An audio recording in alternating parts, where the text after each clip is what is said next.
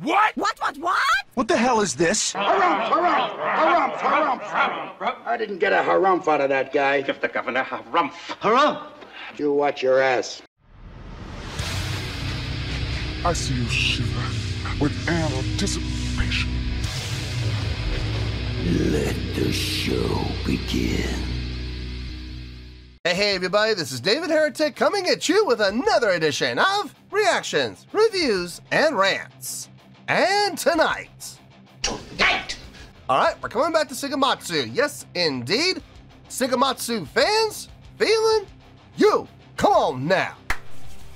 Here we go. Before we go any further, for those of you who are feeling inclined to doing all of the clicks and the likes and the bibbidi-bobbidi-bob, do me a favor, before you do all that stuff, please watch the whole video first, okay? Give me a chance to actually earn those clicks and likes. Now, after the video's done, if you still feel like doing all those clicks and likes, then by all means, feel free to click away. This comes as a request from Brett Parks, and this is actually one of Brett's 3 prioritized requests for the month of March for being a gold tier member on the Patreon page. So, here you go, Brett. Hope you enjoy the show, man.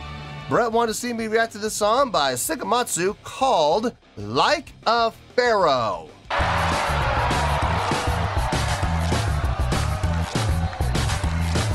Now, have I heard the song before? No, I have not. To the best of my knowledge, this does not resonate with me in any way, shape, or form. However, there's always a possibility I may have heard the song in passing and I just don't realize it. So as always, if I start listening to the song and I suddenly go, wait a minute, hold on, I recognize this song, I'll let you know. That's the truth. You know me, I'm gonna be honest with you guys. This was posted by Heretic. Yes, there it is again. And the video has 1,400 views. Not gonna get you there, sorry. Look, I'm sure the song is fine, I'm sure the video is fine. I'm just saying, 1,400 views, nah, it's not gonna get you there. Other than that, there's really nothing else left to say. Link to the original video will be down below in the video description for your viewing pleasure at your leisure. Let's get started. What do you say? Are you ready? Are you ready? Because here we go. All right, here we go. Seikima-II 2, I think is what that says. That's what people have told me. Again, Seikima-II, there. Yeah, Seikima-II, great. I'm guessing that says Like a Pharaoh. Says it right there. I see a pattern. I hope I'm right about that. I could be wrong, but I wouldn't even know. All right, let's do this. All right, boy, let's do this.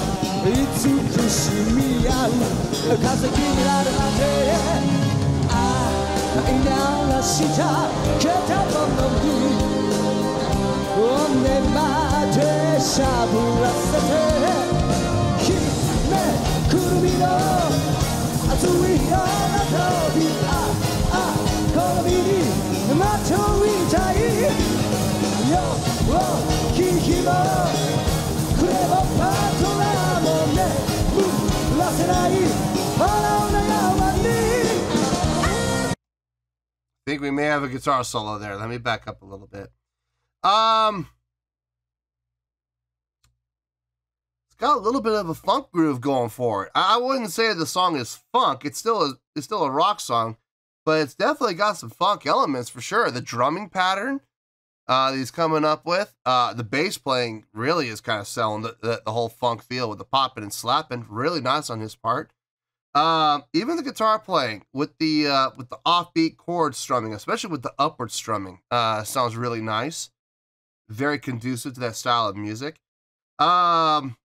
Vocally delivering a fine job. I got no beef with this. I got no issue with this. I'm enjoying it. I'm digging it. A little bit of a departure from Seikima-II's typical, signature sound. Nothing wrong with that. There's absolutely nothing wrong with that, as long as it sounds good and they don't forget the signature sound and leave it behind and totally put that signature sound that they used to get to where they are and put it in a box and forget all about it forever. Nothing wrong with stepping outside the line as long as you stick to your roots. And I mean, they're still rooted with their sound, just the style changed up a tad. It's got the catchiness. It's got the hooks. It's definitely got the hooks. Yeah, it's got some great things going for it. Absolutely. Let's keep going. Let's see where this goes. Let's see if I'm right about this guitar solo.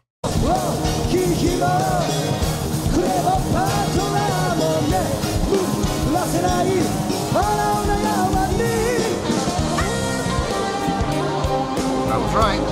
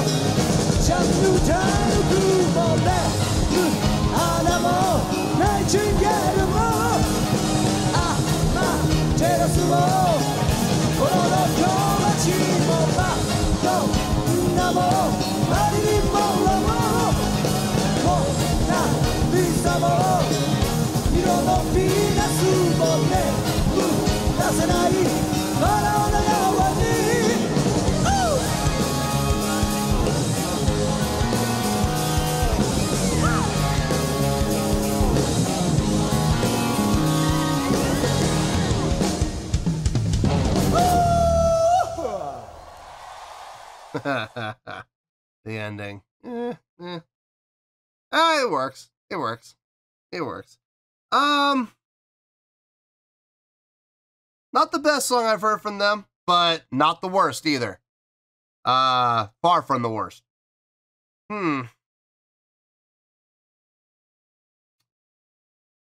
not a lot to talk about. A couple of things, but not a lot. I have a question too.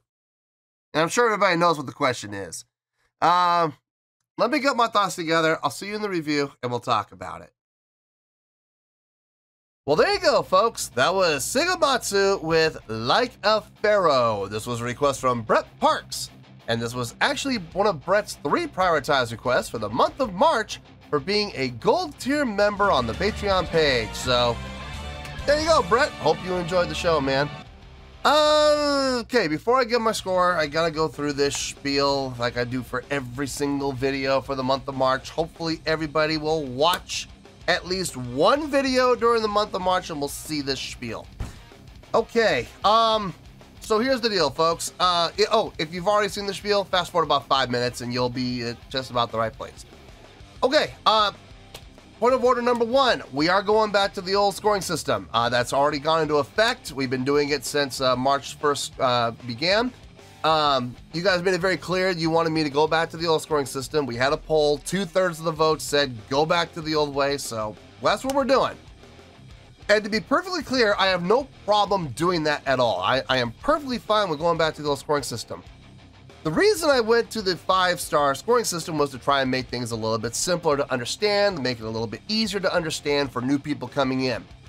The main concern that people had about the 5-star scoring system was there was going to be a lot of bands and a lot of songs that were going to get the exact same rating of 4 out of 5 stars. And the thing is, all those people, their concerns were absolutely justified. It's absolutely true. I was going to be giving a lot of 4 stars, and I make no bones about that. That was definitely going to happen. And people didn't want that, concentration. People didn't want that oversaturation of 4 stars. I get it. I absolutely get it, and their concerns are absolutely valid. Here's the problem, though. That problem is already happening in the old scoring system. If you think about it, going back to the beginning of the channel, look at all the scores I've given through the history of the channel, I would say it's pretty safe to say about 2/3 of the scores fall between a range of 7.4 to 8.6. Now, I know a lot of people are saying, well, if we do the math in our head, that's 13 different scores. There's no oversaturation there. You're absolutely right. It is 13 different scores out of 100 possible scores. That's only a 13% range, okay? Now, if you look at the star scoring system, a 4-star rating would have been 20% of the scoring. It would have been a bigger window. So, yeah, unfortunately, that's gonna work against it. 13% is a much smaller, much more saturated window. So that problem's already happening with the old scoring system. And I warned people when I did my live stream to talk about the scoring system and what we were gonna do. I warned people that if we went back to the old scoring system, I was gonna have to make some changes. And the change, very simple, is this. I gotta get tougher. I gotta get harder. I gotta make it a lot more difficult to get those 7s, 8s, and 9s. And how I'm gonna do that is very simple. We're gonna focus on making 5 the medium ground, where I should have been from the beginning of the channel. 5 is the middle. It is the average. 5 is a C, okay? So, 5 is the middle ground. Every single song starts at a 5. And we can go up or we can go down, depending on how good or how bad the song is. But everybody starts at a 5. No exceptions. So, keep that in mind moving forward. The second point I need to make, during the live stream, a number of people suggested to make the scoring system more easy to understand and make it more accessible, how about doing multiple scoring styles for the same score? So give the old score of, the old school scoring system, give the numeric score, and then what would it equate to, like with a letter grade or with a star rating? And I thought to myself, that's actually a great idea. So for those of you that suggested that during the live stream, thank you, because you definitely offered a solution that I just didn't see. So that's why we have those open forums, man, because I don't see everything, and sometimes I need people to point out, hey, maybe you should try this, and I'll go, oh my God, why didn't I think of that? So we're gonna give the exact same score 4 different ways. We're gonna have the old score numeric system. We're gonna have a scale rating system where we're gonna have, you know, amazing, great, really good, pretty good, okay, so forth and so on. We're also gonna keep the 5-star scoring system. So for those of people who understand star ratings, well, there you go. And then we're also gonna have a letter grade for those of people who just can't seem to get their mindset out of elementary school. Okay, fine, we're gonna have a letter grade too. So, 4 different ways: numeric score, scale score, star rating, letter grade, and there's 4 different ways to do it. Now, if you guys watching the video cannot take at least one of those and interpret it and internalize it and understand what it means, then I'm sorry, I can't help you. There's nothing I can do for you. I would probably recommend you might want to think about going and watching another channel, because this is clearly not going to be a good channel for you to watch, okay? So that's all there is to it. Okay, meeting adjourned. Now, let's talk about that score, shall we? What did I give this? Well, out of a scale of 1 to 10, and yes, I know it's 0.0 to 9.9, I know, but you folks, 1 to 10 just rolls off the tongue better. Deal with it. If you're gonna get triggered over that, don't even talk to me. On a scale of 1 to 10, I'm gonna give that a 6.6. Yep, 6.6. I feel good about that score. Let me tell you why. Why? 6.6. What does that mean? Well, it means it's a pretty good song based on the scale rating. It's a pretty good song. It's getting 3 out of 5 stars, and it's getting a B letter grade. That is now, make no bones about this. It is at the very bottom of the B. It is right before we go into the B- range, but it's still getting a B letter grade. So we're getting a 6.6, pretty good, 3 out of 5 stars, and a B letter grade. Take your pick. Now, how did I get to that score? So glad you asked. Remember, we are starting every song at a 5. So we wanted before I even pushed play, we were at a 5. Okay, and now the song could go up, it could go down. It really depends on what I'm hearing and what I'm seeing and what I'm experiencing. And it did go up. It went up to about a 6.6 where it peaked. It never felt like it should go higher than that to me. Not the strongest song I've ever heard from Seikima-II, if I'm being honest. Don't get me wrong, they did nothing wrong with the song, okay? The song sounded really nice, actually. I had no issue with anything they did. I like the different approach, actually. I like that funk style that they had going there. Would I call this a funk song? I don't know if I would go that far. I mean, the drummer definitely had a little bit of a funk beat going, but I wouldn't say he had a full-blown funk beat going. It wasn't like he was going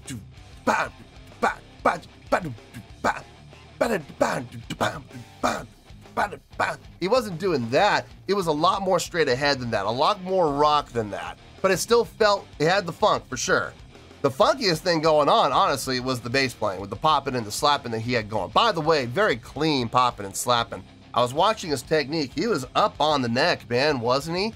He wasn't on the neck, but he was up there, right between where the neck intersected with the body of the bass. He was right there, boy.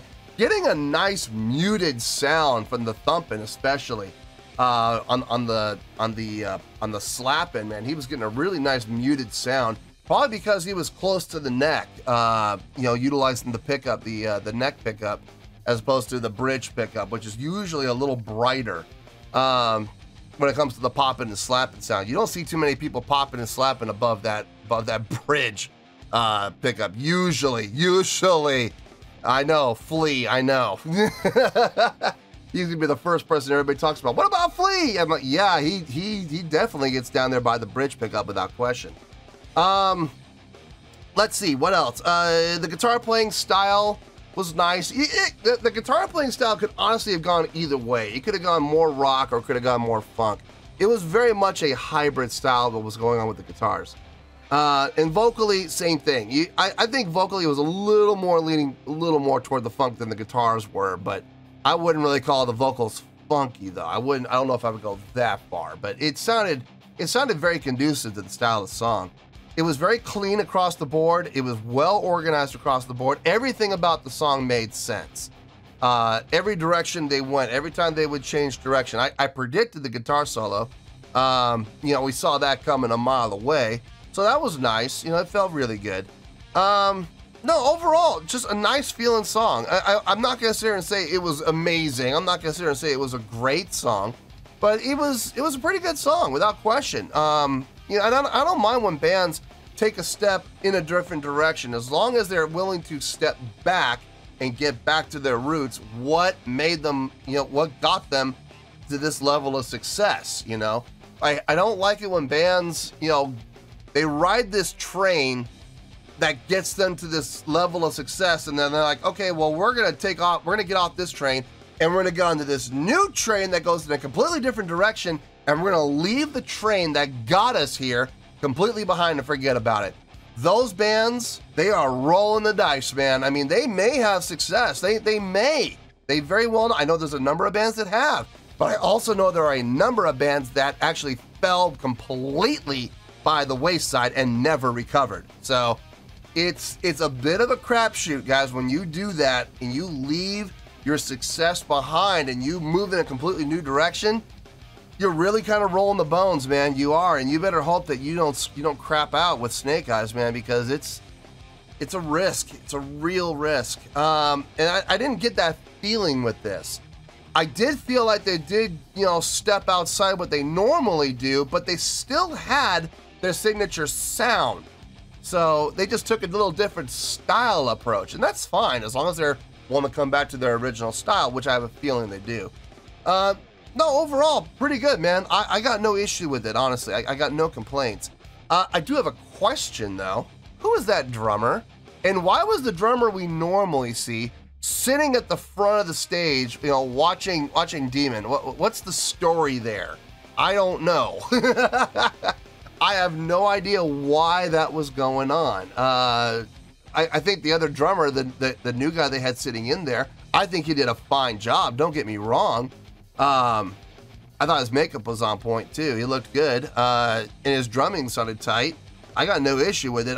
I'm curious, what's the story there? And I'm sure Seikima-II fans are gonna fill me in and let me know, and I would absolutely appreciate it. Just do me a favor, don't hypothesize, don't guess, don't theorize.